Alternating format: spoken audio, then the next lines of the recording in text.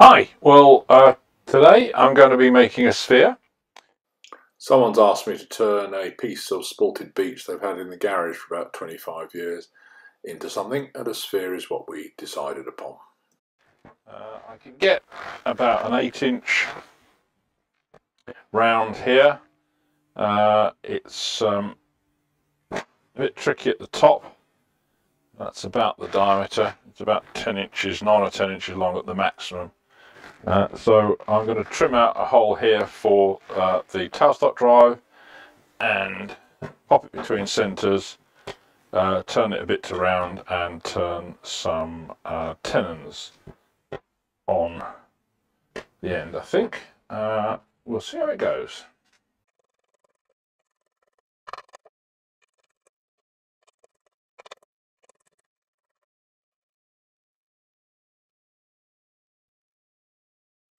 Just a little bit more off this side so that it gets a full grip with the teeth. Okay, I'll just get it onto the drive.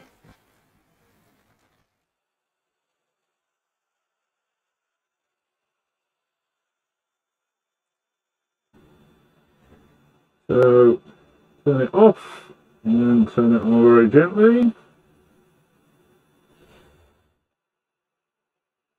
And that's about 300 RPM, which is about the most I think it will do it at the moment.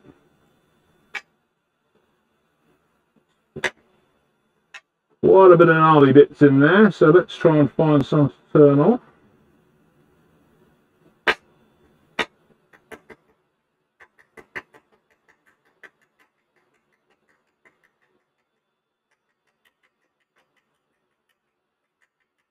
As you can see, the piece of wood is quite gnarly, and the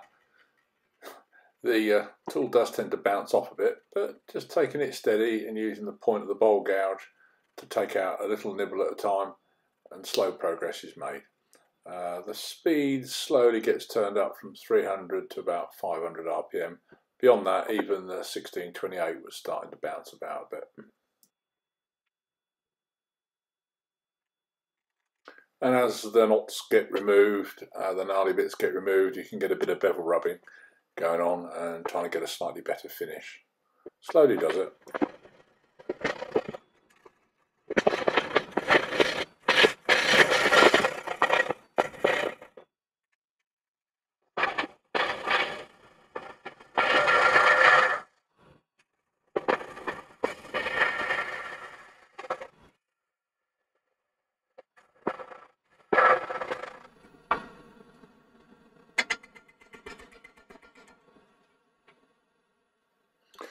Plenty of practice at cutting air.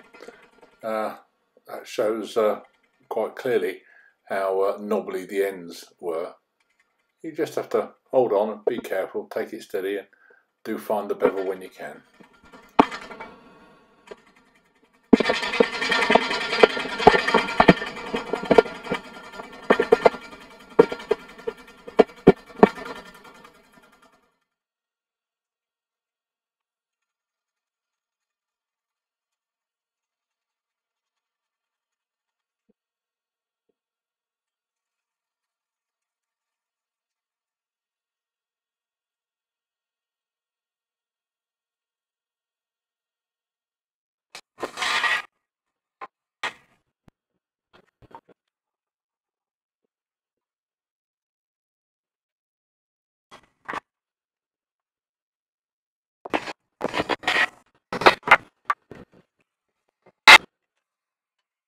Okay, so I'm just going to mark this out before I go any further.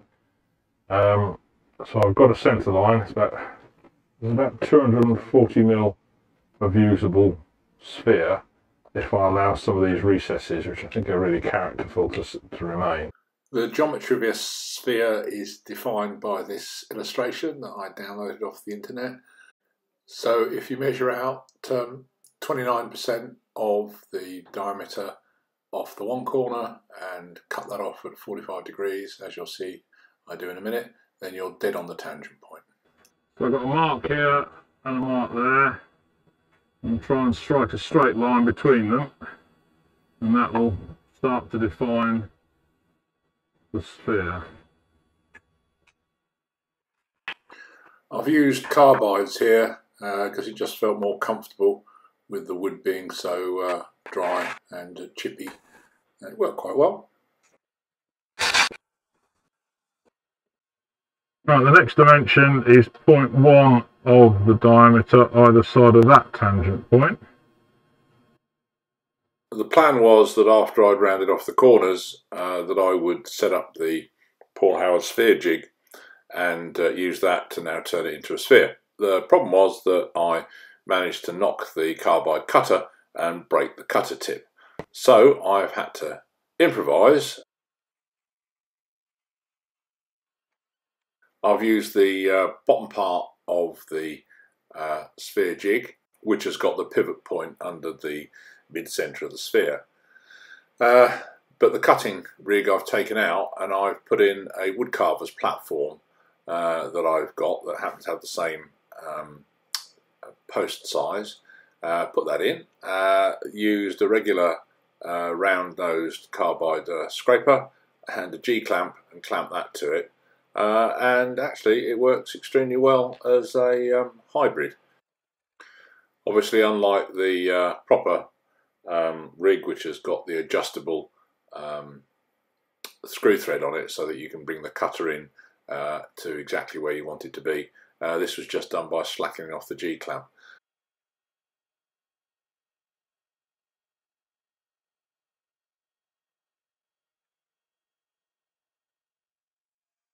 Doing it this way was quite effective though, because it allowed me to quite easily adjust the length of the overhang of the cutter to get into the corners.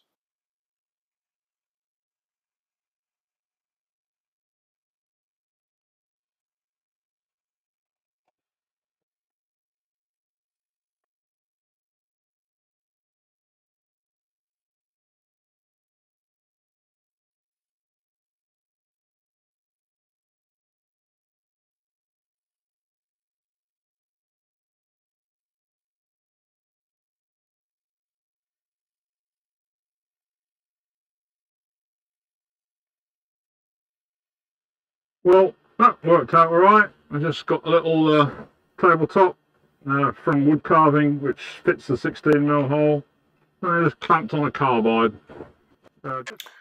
So the tool didn't get right into the corners, got a reasonable way in, so now it's a question of finishing it off by hand and getting a good quality finish on the surface, because the carbide cutter is acting as a scraper, so there was some plucking, as it really is hard, dry and slightly punky spalted beech.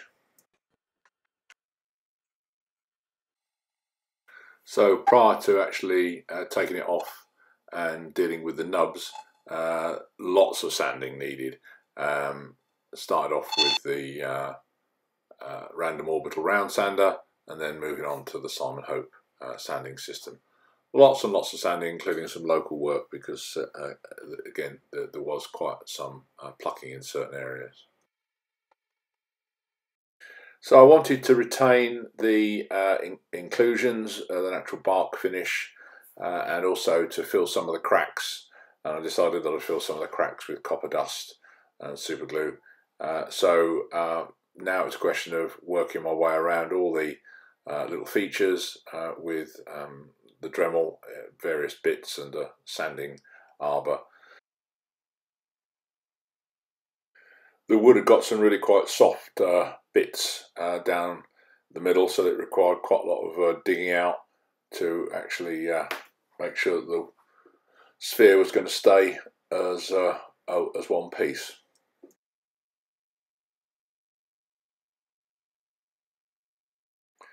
There are also quite a lot of deep cracks in the wood that needed gluing up, but before I glued it up I didn't want any super glue to stain the surface, so I slathered lots of dilute cellulose sanding sealer over it, and it soaked it up like a sponge.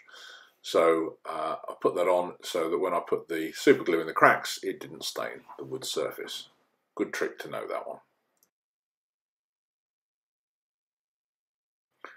The sanding sealer really brought out some lovely figuring on the wood. I had thought of doing it with an oil, but I wanted to make sure that this would go off and get deeply into it within a reasonable time frame, and then it had to be able to be glued up. I didn't think an oil would take kindly to me gluing up in the cracks after it had soaked into them. So good old cellular sanding sealer.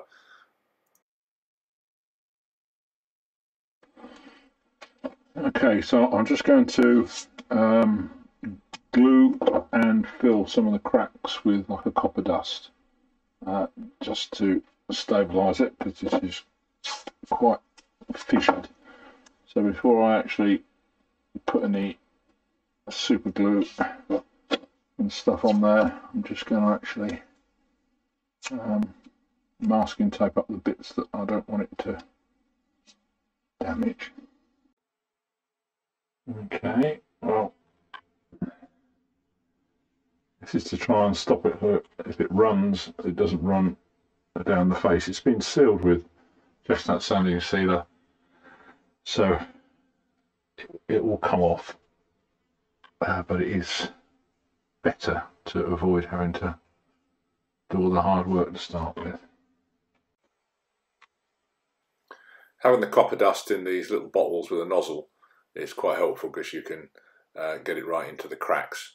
In this case, I decided to put the dust in dry without the CA glue in to start with.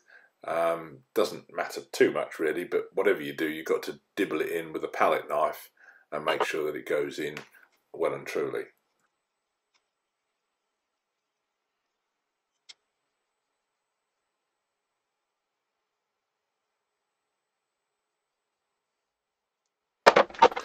And then using some of the Poundland super glue with a very fine nozzle, just get that into the copper dust and then rub it in with the palette knife so that it really creates like a puree and gets right down deep into the cracks. You've got to do this lots of different times, because as the glue dries it will create a dimple, so you've got to top it up. Could do it with two-part epoxy, araldite type stuff out of the syringes.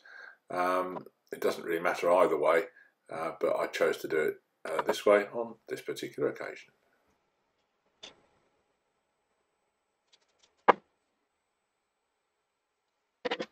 It also helps to have different grades of glue. The Poundland stuff is extremely thin, which is great for getting right in, but sometimes using the more medium grade is also helpful, because it goes off a bit more slowly and you can create a puree with it.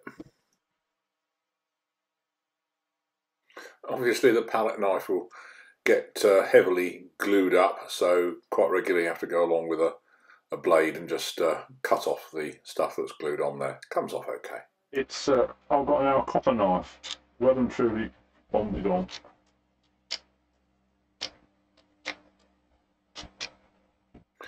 And then basically quite a lot of rinse and repeat going all around, filling the cracks, doing it again, filling the cracks, doing it again. And then when that's all done and it's all gone off, then it's time to peel off the masking tape and start removing the excess.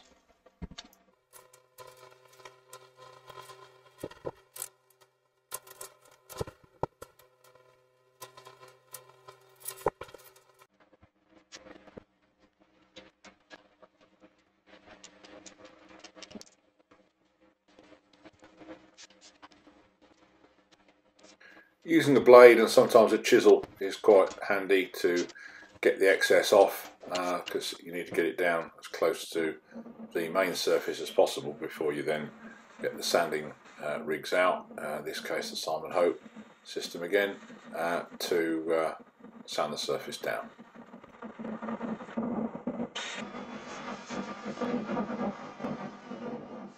Then, having taken off the bulk with the flat sanding system, then I've gone back to the Dremel with the flat wheels to get into the channels to try and get a bit of a burnished sheen to the copper without removing all the wood either side. It was quite tricky getting into this particular deep channel. So I did actually use different Dremel tools to get right in there, including some fine grinding stones as well, just to smooth the roughened copper glue finish. So that was all done with it still between the original centres. So it's now time to put on a couple of cup chucks, one in the headstock and one which you will have seen perhaps on a previous video, which I made as a little sleeve that goes over the tailstock drive, and some router mat on there. I might actually in the future take off the router mat and put a little bit of the neoprene that I've still got left over from my son's wetsuit, because I think it needs a little bit more buffering, so that when you wind it up, because you've got to wind it up quite tightly, that it doesn't dent it. So I've just chosen a couple of places on the sphere which are not got any features on, so they are genuinely spherical, and now just trying to get it all centered up so that it runs as true as possible.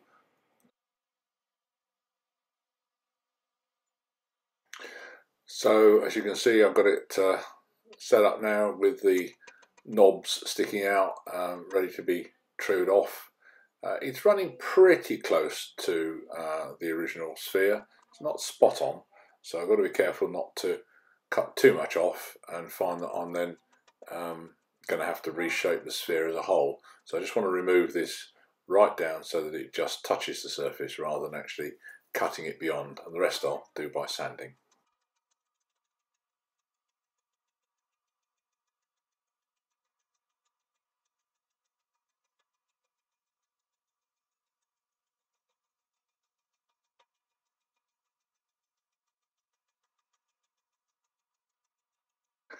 So a bit of shear scraping just to finesse it, and then done on both sides, and then after that down to sanding and blending it in.